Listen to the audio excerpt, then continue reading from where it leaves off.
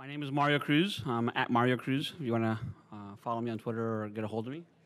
I am the co-founder and CTO of Choose Digital, a company that's recently acquired by Vigil. So I'll just give you a quick background on my career. So whatever I say, you could understand that I've done it all. I started as a network engineer, lots of certifications, CCIE, a whole bunch of stuff. Then I got into development, did all development for years.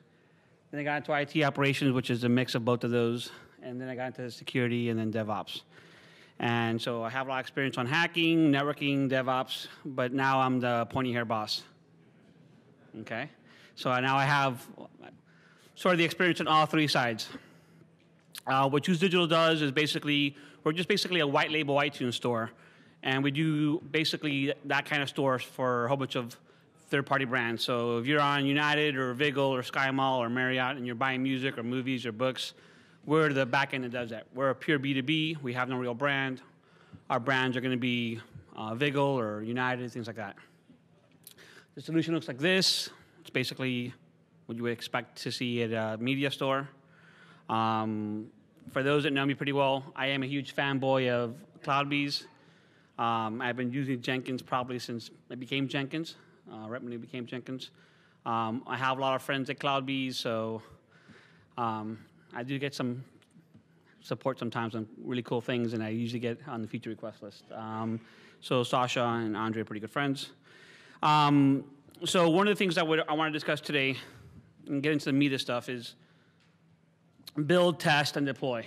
And so it becomes very important to understand that this is an awesome thing to have, but it's not easy. I mean, there is no free lunch.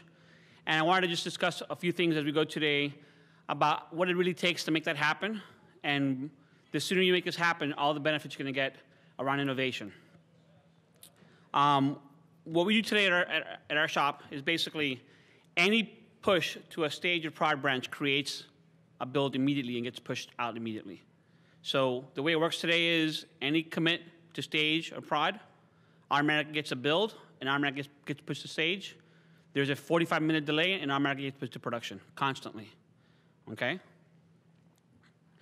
I will tell you the biggest secret of continuous dev is writing test. Tests are your friends. Your deploys and your builds should spend more time on tests than anything else. And that's integration testing, that's application testing, that's as many things as you can put in that test. When all tests are passed, it's deployed. It's really that simple. The developer goes out to live site. We do a few other things around communication I'll get to. But basically, that's our process. And so the sooner you get to this repeatable automation, the sooner you get to why this is important, right? So I think everything I just told you, you guys have heard a million times. So I don't want to spend a lot of time on that because that's basically why you're going to the CI tool. That's why you're going to continuous delivery. That's why you're doing these kind of things, because this is where you're going to get the benefit.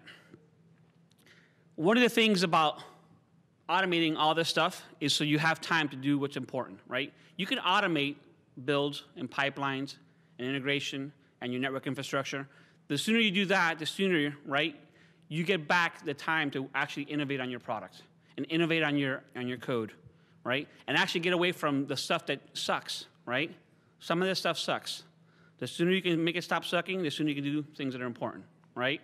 And so I'm a real big advocate for dev and ops to become basically people that contribute to the company, right? So I want my developers creating money for the company and value, right? And so what happens there is if a developer is worried about how to move a WAR file in batch files or zip files or FTPs, you'll never get out of that thing. You're stuck in this whole technical debt piece that if you read the Phoenix project, you're stuck in that technical debt piece. You'll never get out of it. So you can't innovate if you're constantly worried about, I can't even take a vacation. So one of the things that we do is we actually allow flexibility on developer control.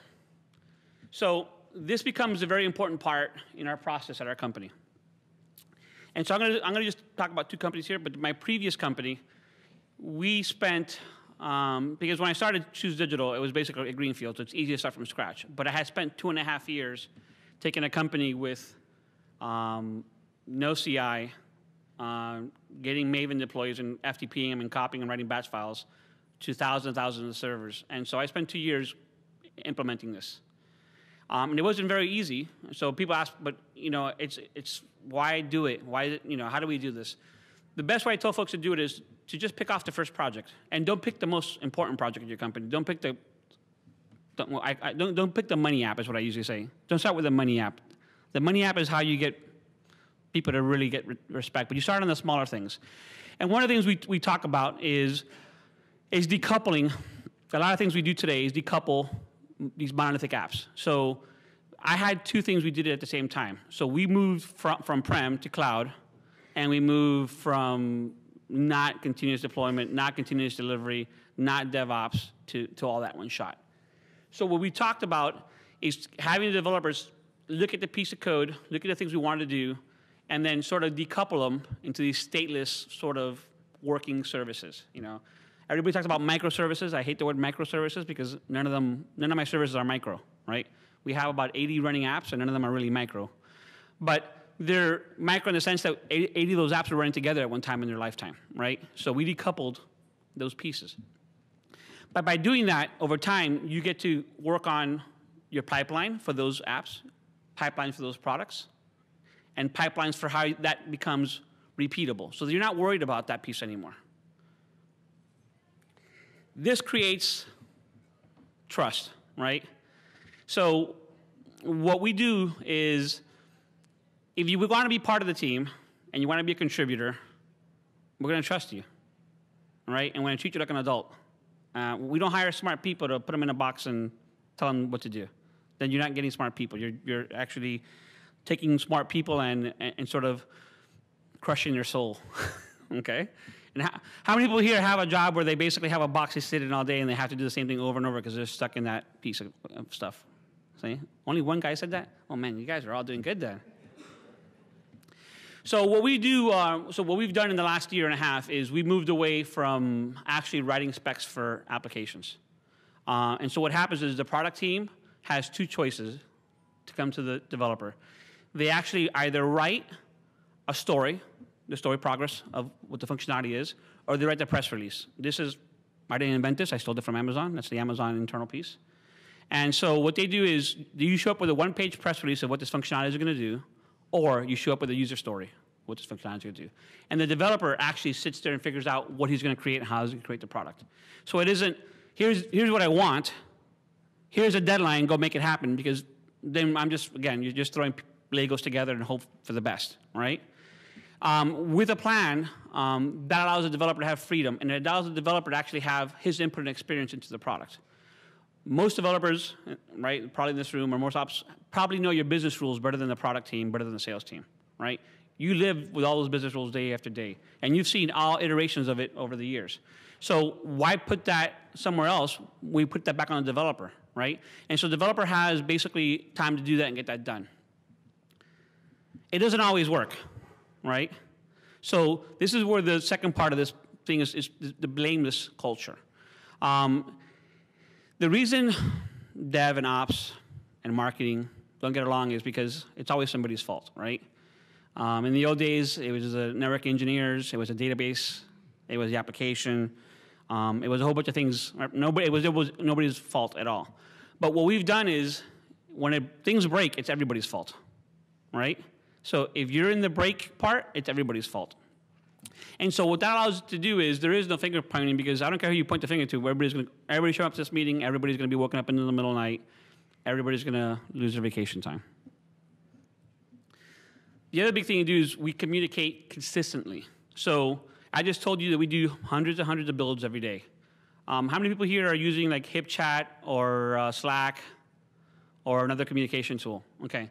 So in Jenkins today, there are plugins that support your builds. So I get a lot of questions on, well, how do I find this piece, or how do I find that piece, or what's the URL? We do a lot of builds, and people ask, what's the URL for that build? With the HipChat communications, I drop in that the build started, when the build finish, you can click on it's off to the right of the screen, but you can click on the URL of where that actually is running right now for stage, right?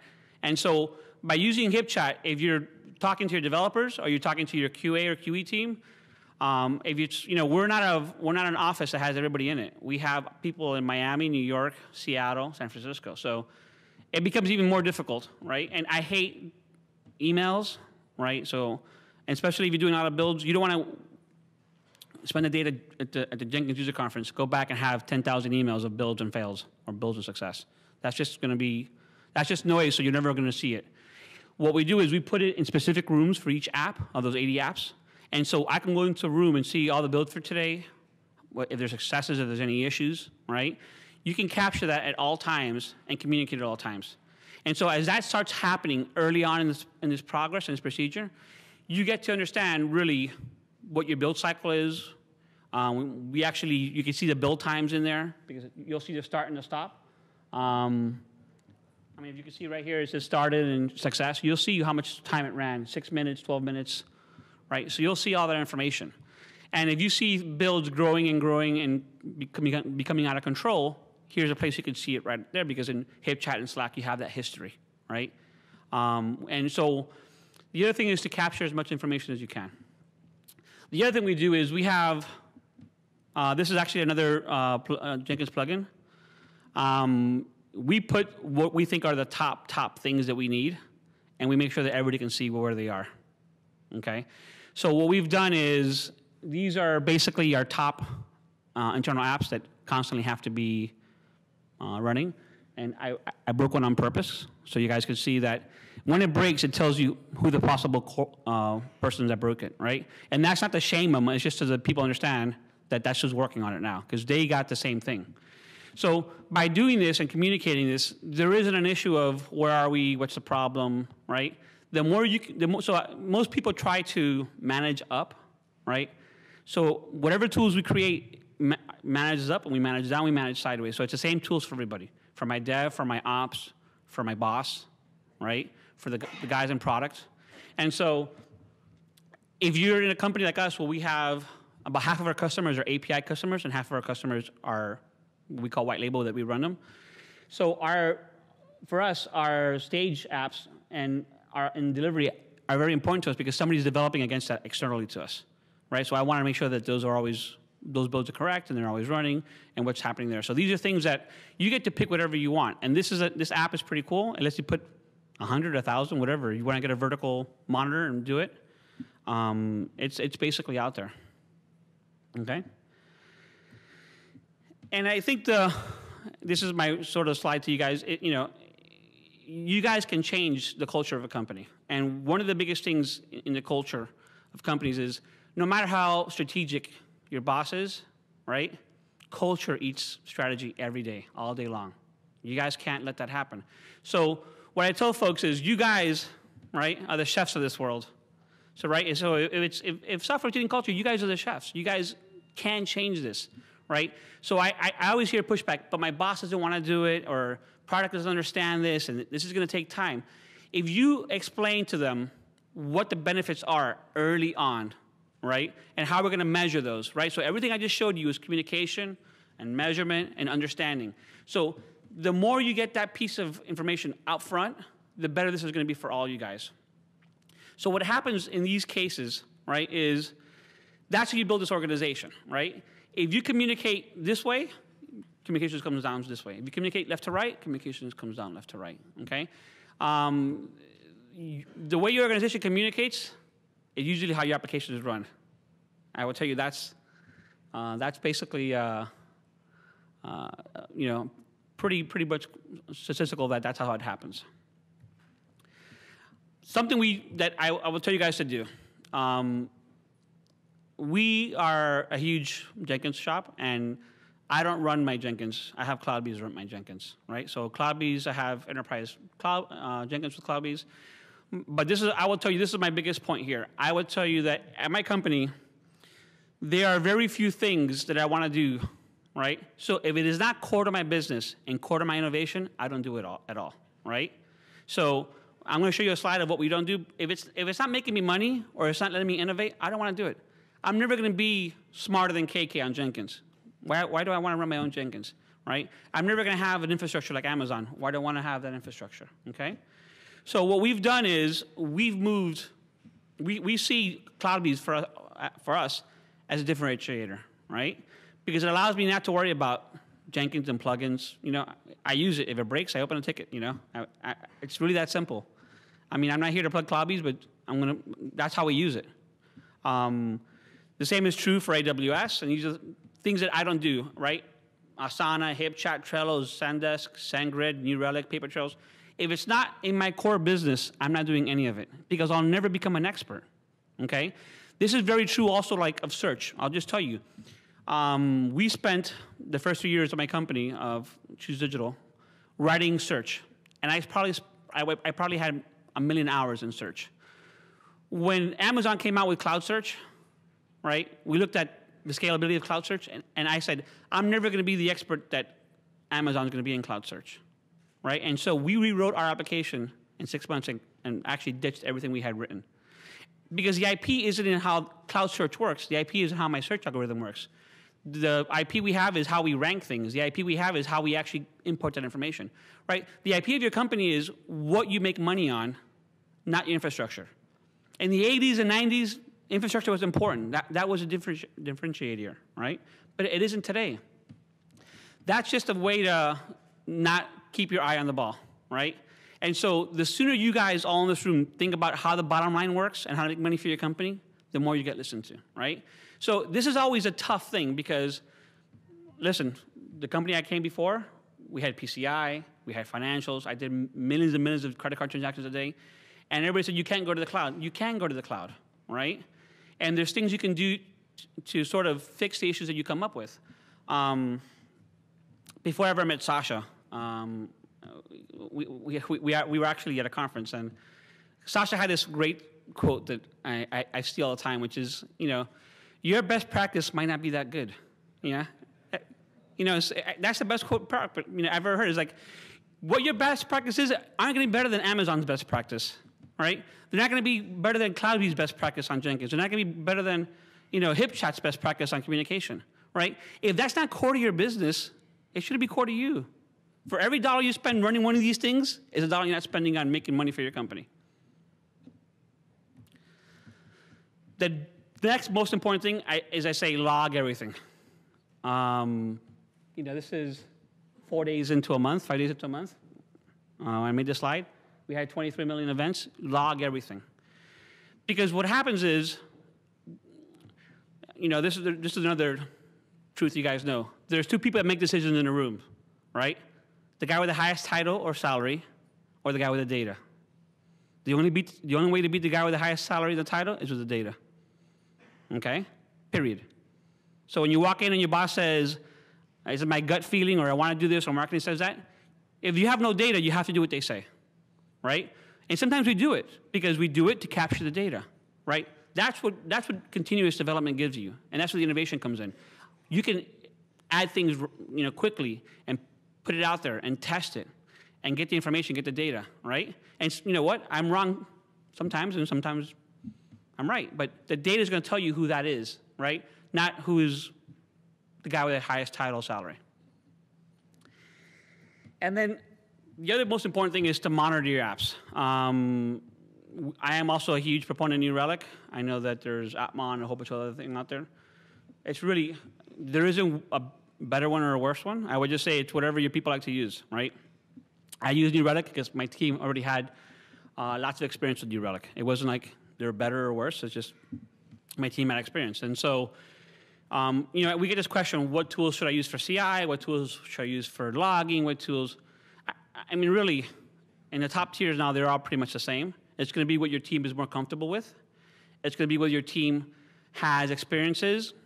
It's going to be what your team has friends that are doing, right? Because there's a community of people out there. How many people here go to meetups and go to things? So if you're in a meetup for New Relic, you probably want to go to New Relic. If you're in a meetup for Atmon, you want to go, you know, so whatever your meetups are using is basically what I tell people to go with, right? And, you know, and sometimes I would say innovation, by definition, is not doing what other people are doing. Sometimes you want to do the opposite, because maybe there's something there that you know that nobody else knows, right? So there isn't a right way or a wrong way. It's what your people, right, and the practice of your team wants to do. That's the important piece in all this. Because that's what allows you to become more, elastic on that piece, right?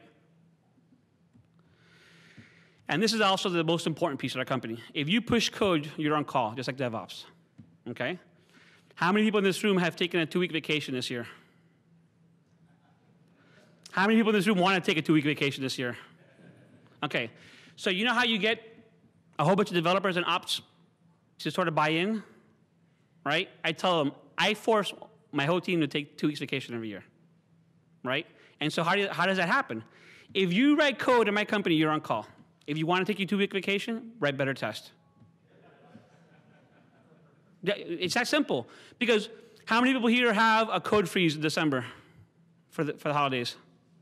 Okay, so 5 years ago, I would say, of course, we don't do that today because if the week before Thanksgiving or the week before Christmas, I can make an extra 2% because I can change where an icon is or a button is or the user flow or the story, I do it in a heartbeat because that's revenue to the bottom line. To say I'm going to wait till after Christmas to fix that's money you don't get that money back, right? And so this is the same thing as the 2-week vacation. By telling your management this is what we'll do and this is how we do it, okay? One of the biggest, how many people do less than 6 releases a year in this room? Less than 6 releases? Okay. The problem with big bang releases, right? This is also, I have a whole slide on this, but I didn't put it in this deck. The problem with big bang releases and people's sort of perception of that is that it's usually tested and it has all this thing, but it's so monolithic that when it goes wrong, right, you have to do so much backtracking that your next release is already in jeopardy a day into that release. That next release is gone because now you're going to spend all your time working on the fix of this release. While continuous dev lets you switch back yesterday, we could go back one, we could go forward one, and it becomes very important to capture that, right, in those conversations. Because everybody loves these big bang releases thinking they're less risky. They're not. They're 100%, 1,000% more risky than daily deliveries. Because, again, we're going to make mistakes, right? This is not a panacea where everything always runs perfectly, right? But I can go back to what I just did yesterday. I can go back to what I had an hour ago, okay?